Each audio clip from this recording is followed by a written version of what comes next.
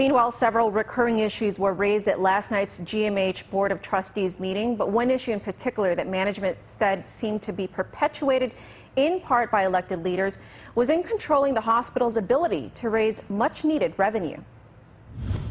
For decades, the Guam Memorial Hospital administration has had a chronic inability to raise needed revenues to be able to pay for operating expenses. Most of it has to do with the hospital's inability to turn patients away, and this is compounded by the fact that many of their patients are indigent. Either they can't afford to pay their bills or they are only covered by one of the 3 M's.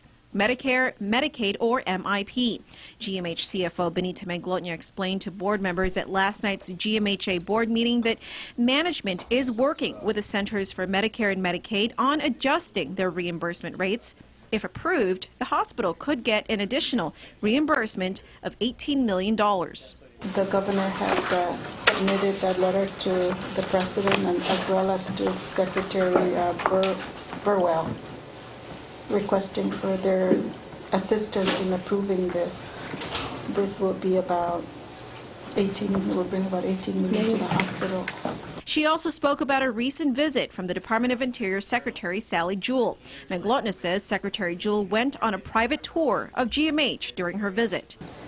And we had mentioned this project, and we had also mentioned about the compact impact, about how much it's costing the hospital, and assisting us on this this Medicare rebasing and adjustment would really alleviate a lot of the hospital's finances. GMH rates are still based on rates from the 1990s. One contributing factor is the hospital's inability to raise its rates. The reason why they can't? Because the Guam legislature has not given them the complete authority to do so. So we're being basically held back from raising rates so that we can get properly paid by Medicare and Medicaid by 15 people down the street.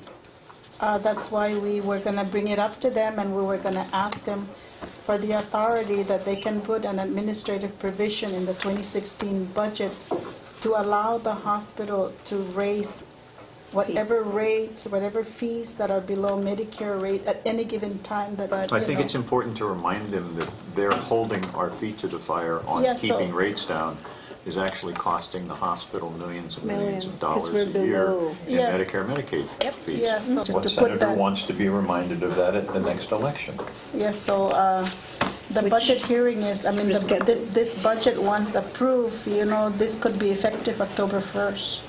So that's why we're pushing for it, because we say that, you know, based on the operating, the operating revenues, it's not sufficient to cover the operating expenses. So by holding us to old rates, they're short-shooting the community. Yeah. Look, here's all these other hospitals who are getting paid this rate, and your hospital is getting paid this rate, and it doesn't make any sense. GMH's budget hearing is scheduled for next Tuesday at 2 p.m. at the legislature's public hearing room.